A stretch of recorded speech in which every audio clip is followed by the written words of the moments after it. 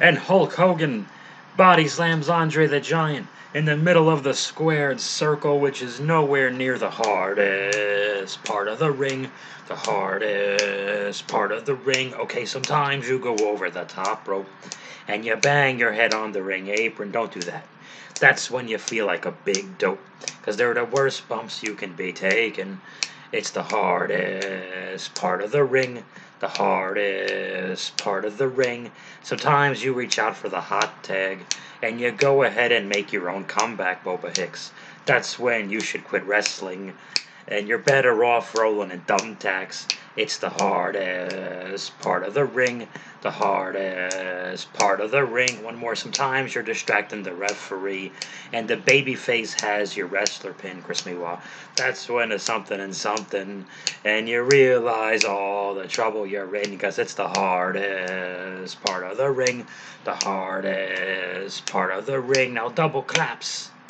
It's episode 105, Bob Squad. That means absolutely nothing. It's the hardest part of the ring.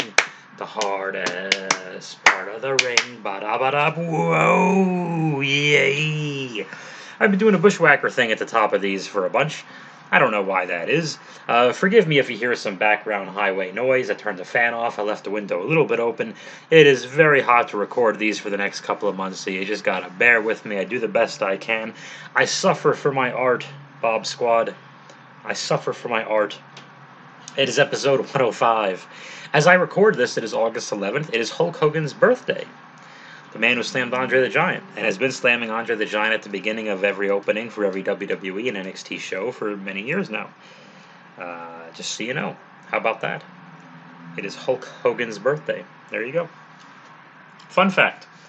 As I record this, by the time you hear it, actually in your time zone, it is already no longer Hulk Hogan's birthday. So never mind. That is the end of the birthday of Hulk Hogan. He can slam Andre anywhere he wants, in the middle of the ring, at the hardest part of the ring. Doesn't really matter. He can do it at the opening of the show, but now that it's done, and now we have to move on. And where we move on to in the Hulu edition, the not limited enough commercial interruption Hulu edition of WWE NXT, we move on. Now let me grab my notebook. Hold on. We have one of those recaps I love. Again, I love these. To me and my sweat towel. Oh yeah, I like that. Okay, much better. Let me turn my light on here.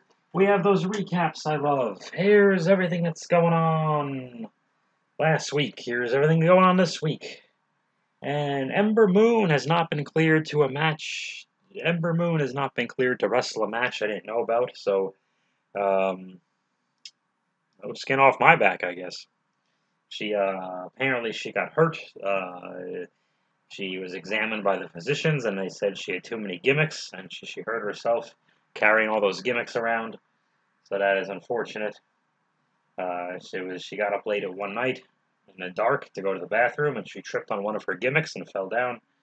So many gimmicks, not enough time.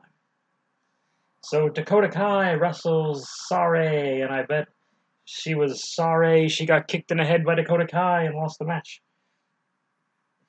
Okay, I'm sorry I couldn't think of a better joke for that. I guess Dakota's sorry, not sorry. So Dakota Kai gets into the ring and does this butt wiggle thing when she does like her hand point thing. And the reason I bring it up is because Adam Cole does the exact same thing later without his hand point. So Adam Cole and Dakota Kai do the same butt wiggle thing. So Dakota Kai comes in for a butt wiggle to advertise her upcoming match against Raquel Gonzalez. Here's where I got confused. I thought Sarai and Dakota were wrestling in a number one contenders match, which are now called, they're now called championship contenders matches on Raw anyway, which is confusing. I may or may not know whose bad idea that was. Take a wild guess. Whose bad idea is everything in WWE Raw? I shouldn't have said that. Whatever. It'll be fine. If it's on Raw and it's a bad idea, take an educated guess as to who ultimately is in charge of everything. Come on, that's not news, okay? Sarai and Dakota have a match, and Dakota, I would have liked to have seen Dakota be an asshole. I'm going to nitpick this match, and I have a similar complaint for the main event later on. I would have liked to have seen Dakota be more of an asshole to Sarray and make her sorry she signed up for that. I'm just going to keep doing this, and I'm not even sorry. Okay, I know. Uh, so after the butt wiggle, she's not sorry, and we see. So apparently, the announcers, and I actually rewound and to listen to this again, which I never do. The announcer said, "Hey, Dakota Kai." In the little window, we see Raquel Gonzalez arriving to the arena, which would normally annoy me during a match, but this was related to this match, so I didn't mind at all. The announcer, who is not Wade Barrett or Beth Phoenix, who wasn't there, the other guy says, "Hey, she should be concerned. Her opponent, well, she doesn't know her opponent for the takeover is coming on her way to the arena." And I thought this was a number one contenders match, and I think I was just wrong. So apparently, it was just a match. But it was good to have Dakota get that win over Ember just before this, and Dakota did need, in my opinion, did need to wrestle on this show or next week's and beat somebody else up, and I think Sarai was a good choice. I don't think they're saving Sarai for anything special. Um, so Raquel Gonzalez arrives. Dakota nails a big kick to the head, beats Sarai right in the middle of the ring. 1, 2, 3. Another another point of confusion is that the announcer. Well, I think this was just a mistake. The same announcer said Dakota Kai is going to have to deal with Raquel Gonzalez at Takeover 35. No, she's not. Takeover 35 happened already. Takeover 36 is what he meant to say. That was just an error. I just want you to know I caught it. I just want you to know, Bob Squad, that I was listening. Okay. So Raquel, and this is great. Raquel runs in a second. Dakota sees Raquel. She ducks out, making us wait for the physicality. Now we want to see Raquel get her hands on Dakota and beat her ass and bump her around for turning on her and being a bad friend. We want to see that now. And then Raquel picked up the microphone and said something in Spanish. I'm not going to tell you what she said. And what's going to happen? Oh, then we recap the Gargano, Dexter Lumis lover or lever thing. But before we get to the next segment, I have to pause this because I have laundry going. So I got to change it from the washer to the dryer. So you just stay where you are. And okie dokie, I have returned, and what happened is I finished an entire podcast and realized I wasn't recording the whole rest of that, so that was all wasted. I talked into the abyss, I babbled into a microphone for absolutely no one, Bob Squad, but I did finish. I got like 10 minutes left till my laundry's ready. Okay, so let's bang this bad boy out. I'll try not to cheat you too much. We recapped Gargano and Dexter Lumis, and I hung my shirts on a dryer.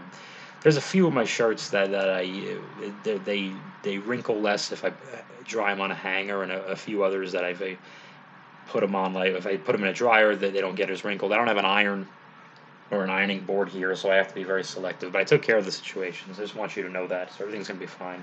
Just want you to know where I'm at spiritually, but like emotionally and mentally as well. So that's what we're doing. Dexter Lumis shows up at the front door of the Gargamel's house with dead flowers or black flowers, and I really wanted to hate this, and it made me chuckle because wrestling's dead anyway, and NXT is gonna die soon, so let's just ride it out. And Gargano and Candice LeRae did a good job of pretending to be the parents of all these young superstars who are 3 or 4 years younger than them. Candice LeRae does a comical thing with Indy Hartwell about prophylactics or condoms. It's like an STD preventive device that you wear on your genitals there, and you thrust and you have the intercourse and the fornication, and then you get thrust around. Resulting in climax for at least one of the two, and in my experience, at least one of the two people, so you understand. But you don't want unwanted pregnancies or sexually transmitted diseases, you understand. So Candice LeRae says, "Hey, what about protection?" And Indy says, "Oh, I'm a former tag team champion. Look at these guns, and I don't need protection." And she misunderstood, and Candice just let it go. So I think the next logical step for the storyline, hear me out, is for Indy Hartwell to become impregnated by Dexter Lumis. And maybe they can go to that sperm donor facility I had an interview with, and I can be the receptionist. and everything will just work out swimmingly, like the sperm. They swim around. And Gargano grills Dexter Loomis, who says absolutely nothing about what are your intentions with Indy Hartwell. Like, basically, they were doing like an 80s sitcom, like it was an episode of Growing Pains. Like, they were doing every trope of the young teens going on a date and the parents being overprotective in different ways. And of course, it ends with a very sitcom like scenario being set up. Gargamel and Candice decide we're going to spy on them on their date, and you know they're going to get caught. So I tried to hate it, and they sold me on it.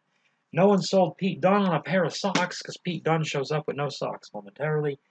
Ilya Dragunov from the UK NXT is here. Good to see him because I forgot about the Walter Ilya match because they forgot about it. At least on Hulu they stopped promoting it. Ilya cut a way better promo than I thought he was going to here. He was passionate. He doesn't say anything really specific and unique, but he just is, I believe him that he's fired up. He's not happy he lost the last one, and he's going to do everything he can to kick Walter's ass and take that championship. And I believed him. Really passionate, just an intense, charismatic, passionate guy. Too bad he's not big, so Vince hates him. And Pete Dunne interrupts him with no socks and says, "Hey, I'm British, I got no socks." And they're going to wrestle a match later on tonight. We go back to the date. Ooh, there's a lot of us. I think this is the future of NXT, folks. Candice LeRae and Gargamel are spying on Dexter and Indy, and they keep saying over after they talk to each other in the walkie-talkies until Indy catches Candice and says, "This is over," or whatever. And we move on. I breezed through it. Listen, there are 19 camera angles. Another reason I should hate all these segments. It's bad. But I think at this point, I think a lot of the talent, not just Gargamel and Candice LeRae, but I think AJ Styles does this. I think Morrison does it. I think New Day does it in the last year or so. I think it's so bad they just say fuck it. They just run with it and go, if it's gonna be dumb, let's make it dumb. Which I can't blame them. William Regal is surrounded by a bunch of security guards, and a guy on the right keeps wiping his nose with his hand. Why is he doing that?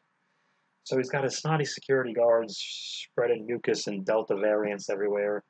Adam Cole shows up in a tank top, and he's cutting great promos. And Kyle O'Reilly Auto Parts. There's an O'Reilly Auto Parts. It's a popular chain here in America. Kyle O'Reilly shows up looking like a college kid who is about to sit hungover through Sociology 101. Kyle looks like he just ordered a Jack in a Box from Uber Eats and didn't leave a tip. Too personal. Kyle O'Reilly looks like he's about to break out an acoustic guitar at a party where everyone was already having pleasant conversation. Why does he look like a bum? He looks like a bum. And his promo was weak. He sounded like a wimpy guy who breaks out acoustic guitars. What's the matter? I know he's not a wimpy guy. If you can hear the highway noise, I'm sorry. I've been sweating in this room doing the same podcast twice, so you gotta bear with me. Anyway, William Regal says, "I'm British, the security guard is snotty. It'll be a 2 out of 3 falls match at TakeOver. Each of you pick a fall." Kyle says, "I'm boring, I'll pick a regular match for the first one." And Cole says, "I'm less boring, I'll pick a street fight." And William Regal says, "I'm British, you'll wrestle in a steel cage." For the third fall, if there is a third fall, obviously there is. The only dick wiener of these matches is that, especially, they did this with Cole and Gargano 2 years ago. The thing is, first of all, a 2 to 3 falls match. We all know it's going 3 falls. So the second fall is always 100% predictable. So you might as well keep it short, in my opinion. Why does the second fall need to be? And if the third one's in a cage, I would say have a good long fall, a good long match for the first one. Have a couple of minute street fight, whatever. Get it over with for the second one, and then just drop the cage. Whatever. But that's me. What the hell do I know? Some asshole in a hot apartment. Driving Uber Eats. Odyssey Jones defeats Trey Baxter. This match gets 17 million stars. Don't question the system. Odyssey, they're both big. I mean, they're both baby faces, but Odyssey's big and Trey is really small. Odyssey bumps him around, but he doesn't heel on him. He doesn't treat him like an asshole, but he hits his moves and he pins him and yada yada. And Odyssey talks to a brunette lady. You don't hear me say that all the time. He talks to a brunette lady and says, "Hey, I'm excited, I'm fired up," and I believed him. This was great. He only talked for 30-something seconds, but I believed everything he said. I believed that he was awake and alive and really wanted to win this thing, and he was fired up, and he was high-fiving people through the glass where they're just smacking the glass, and everyone was excited. He was excited. He's not quite the big man that Bronson Reed, who got released, oh boy. He's not quite the big man Bronson Reed is. He's not quite the big man physically. Doesn't move like Keith Lee either. But he moves still pretty good, and he's wide awake. And I like that about Odyssey Jones. So I hope he wins the whole thing. We go back to the date. Oh dear. In true sitcom fashion, Gargano wears a fake mustache and pretends to be the waiter. I don't know what they did to the real waiter. I'm concerned about his or her well-being. Server, excuse me. I'm not supposed to say waitress anymore. Everyone's a server. Or I don't fucking know. Anyway, there's 58 cameras. Indy Hartwell just killed the whole business. Never mind the 58 camera angles and the bad wooden dialogue and the improbability and silliness of this whole entire skit here. Indy Hartwell, after a cake accidentally goes into Dexter Loomis's face, before she kisses Dexter Loomis, she puts her hand over the camera. Now, she sees the 51st camera, but not the first 50. Indy, in that one motion, you just told us the whole segment was bullshit. No, she didn't. She's like the 90th person to blame for all this bullshit. Probably not even that. Then Wade Barrett said he didn't want to see any more X-rated footage, which is hilarious. Karrion Kross has a long package. Indy Hartwell's breaking more fourth walls than the Kool-Aid Man. Hey! Karrion Kross has a huge, long package. No wonder Scarlett sticks around. Him and Samoa Joe are going to have their big match. Pete Dunne! Maybe he's wearing socks, maybe he's not, but he's wearing his wrestling boots because he wrestles Ilya Dragunov. Pleasure to see Ilya on this NXT show. They have a great, hard-hitting match. My only nitpick with it was the same as with Dakota and Sarai. If I'm tuning in at the lockup of Dunne and Ilya, I don't know who the heel is. And by the way, their wrestling was really hard to tell. Until Ilya is about to hit Ilya wiggles out of that bitter end, Dunne's finish a few times, which means Dunne's going to hit it. And probably win a match, and he does. But Ilya is about to hit his big running torpedo European uppercut. Did they just call it an uppercut there? Don't know. About to hit his big European uppercut. Walter's music, and Walter interrupts Ilya. Ilya's distracted, gets hit with the bitter end. 1, 2, 3. 18 million stars, by the way. Don't question the system. Big surprise here that this would happen. I thought they were just going to have Ilya go over Dunne, with Dunne having not much going on, and keep Ilya tough for the match with Walter. Mini stare down with Dunne and Walter, which makes sense because they've wrestled a few, and Walter beat him for the thing. But Dunne kind of leaves. I thought they were eventually going to the three-way, and they still may. Or maybe they were just going to add Dunne and make it a three-way last minute because they didn't have enough faith in their UK guys to be entertaining for this show. I don't know. That's still always possible. You got a week and a half to go. Could happen a day of. Ilya hits his thing on Walter, though, when Walter tries to bully him and holds up the belt, but he doesn't hold the belt up with one hand like everyone else does all the time, so Ilya's fired. I don't know. I could see all these guys I could see Ilya, Dunne, Walter, all getting fired on the same, and Keith Lee and by Vince McMahon and Nick Khan, whoever the fuck, on the same day. So it was a good enough episode. A lot less wrestling for an NXT Hulu, which makes me worried about things to come. They had a ton of releases, one of which was Bronson Reed. Doesn't make a lot of sense. So I wasn't too, so a little somber mood going into it, like, poor NXT. That kind of mood. Let me wipe my sweat with my sweat towel here. I don't know. I'm afraid this show, it's looking like it's going to have more of Vince's paws in it, and it's going to be a more obvious developmental and SmackDown or Raw light more than ever. It's not looking good, but I don't know. Not looking good. Rumors of Adam Cole on his way out, which is really bad because listen, there's plenty of great wrestlers on the show, and he's one of them. But you lose really your best talker. It's not good. It's not good. I don't know if his girlfriend, wife, fiance. I don't know. He's romantically connected to Britt Baker on AEW, and I don't know everybody's business, what their status is. I have no idea. But whatever. I know she's there.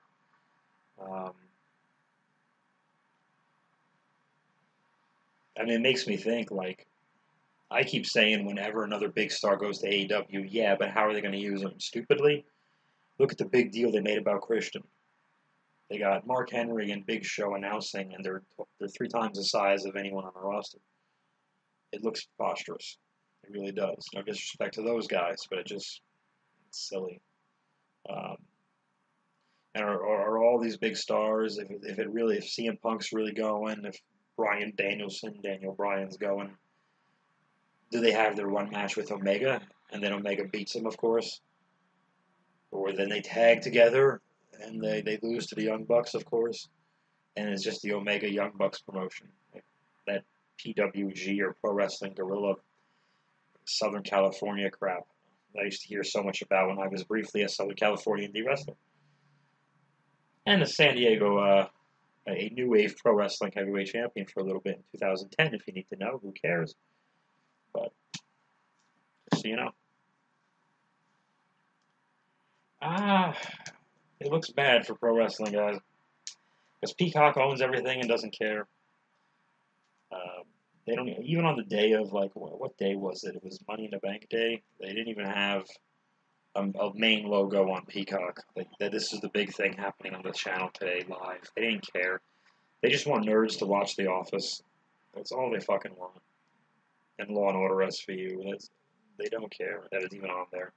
So there's not going to be any priority to maintaining any history of wrestling, which is all tied up in this library. I'm thinking like it's done. It's done. I see stand-up comedy dying with it at the same time.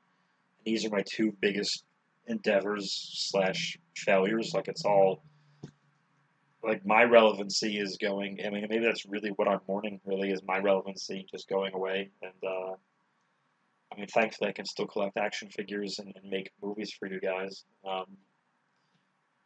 But then what happens when Masters of the Universe Origins line discontinues? It ain't going on that much longer. Or G.I. Joe Retro line, which just kind of weirdly chugs along. Or these new Transformers, which they're going to run out of.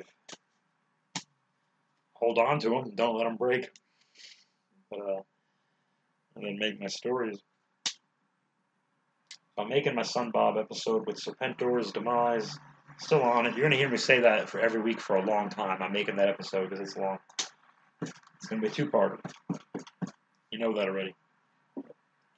I'm doing stand-up comedy on Saturday at a burlesque show, which is weird. It's like I thought it was going to open. Turns out I'm in the middle. Like, okay, we're just going to take a break from the sexiness and have Bob talk. I don't even know what burlesque means. Like, it's not stripping. There's not technically nudity, but there's sexy ladies dancing around, and there's singing and dancing and choreography and wild costumes of some sort. And then we take a break, and it's Bob jokes. And then we just go back to that. Like, it's going to be madness. But there's 2 shows, and I'm getting paid, so whatever. It'll be interesting. I'll tell you all about. I'll probably talk about it on one of the Beach Town episodes, which I hope we can record in the next couple of days. I'll tell you all about what's going on with me and the sperm bank. And wrestling's dying, comedy's a foot in the grave. So I thank you very much, Bob Squad. It is what it is. I am what I am. I did my best, because keep in mind, everything from 7.5 minutes to this point, I've said twice. So I did the very best I could, but it sure as hell beats falling over the top rope and banging my head on the hardest part of the ring. Ba-da-ba-da.